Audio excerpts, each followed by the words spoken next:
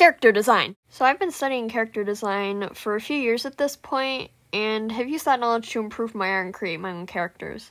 At some point, I'd really like to go into specific characters I've designed, and even go into depth on certain topics in character design. But first, I would really just like to share the fundamentals of character design, so if anyone wants to get into it, or just if you want to understand future videos better.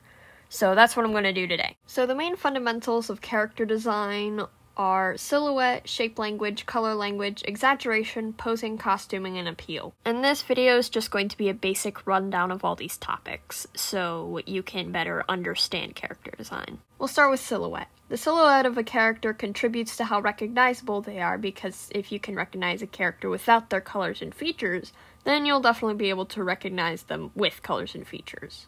Every famous or iconic cartoon character has a recognizable silhouette, and even live-action or more realistic media needs its characters to have good silhouette. It's important for characters to have a recognizable silhouette without any interesting clothes or posing, but those things can definitely help the silhouette. And more importantly, say a lot about the character. How a character poses can say a lot about their personality or how they feel in the moment. Like this picture of Ford, which is usually the first thing to pop up when you Google Stanford Pines. This pose shows that he's confident and adventurous. Also, the scene where this pose is from is actually when he was just nerding out about dungeons, and more dungeons, which I think is pretty funny. Costuming is also very important in showing both a character's personality and what they are doing in a present scene. Historically, cartoons have been known to only have one outfit per character, but modern cartoons have actually been changing the outfits up a little bit. One such cartoon is The Owl House, which I still haven't watched anything past Hollow Mine, so don't leave spoilers in the comments. Anyways, Luz, for example, has her regular outfit that she wears most of the time. It's casual and colorful, and it kind of looks like the Ace flag. But she eventually does get a school uniform and a few other outfits that usually have purple or blue in them, which go really well with the rest of her color palette. And that leads us right into color palette. A character's colors, again, need to say something about the character, but also look good together. You need to have the right amount of contrast and take things like hue and saturation into consideration.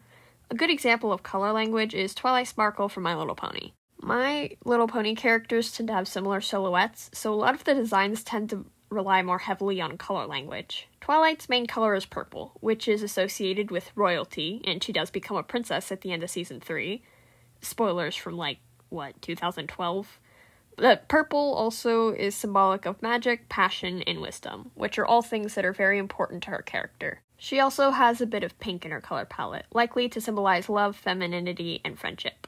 Something else that can say a lot about a character is shape language. There are many, many shapes in this world, but the most common ones used in character design are circles, triangles, and squares, and each of these shapes evoke different feels.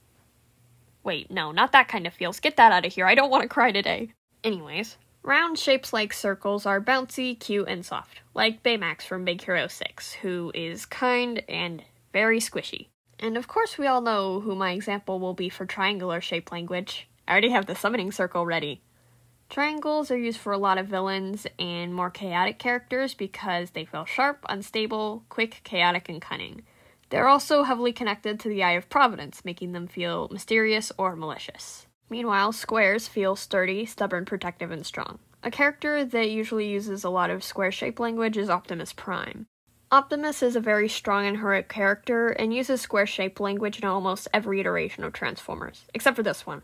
I could honestly make a whole video about why the Bayverse designs are bad, but essentially too complex, not enough color. They're also just generally unappealing, which leads me into my next point. Appeal. Appeal is an incredibly subjective part of character design, but also incredibly important. A character can be attractive or cute, but those aren't the only things that can make a character design appealing. Just because fan artists try to make everything sexy doesn't mean you have to.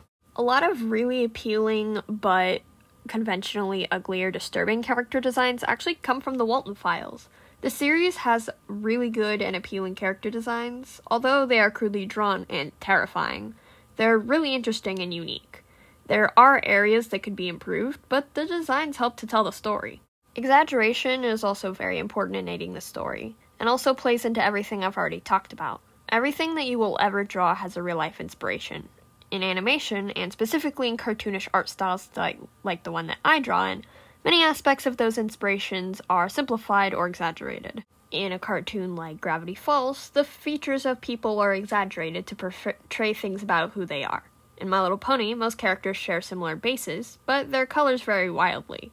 There are certain exaggeration techniques that are widely used to make characters more appealing, like big eyes and heads, or characters' legs being wider at the bottom.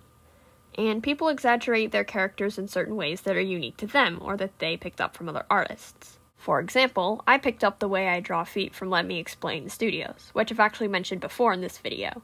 So yeah, those are kind of the basic fundamentals of character designs. I wanted to have this video to explain certain things that I'll bring up in future videos, because I do really like talking about character design and want to make videos that go in depth about certain aspects of character design, talk about specific characters or franchise, or just talk about ways I design my characters. So keep a lookout for those kinds of videos or any other videos that I put up.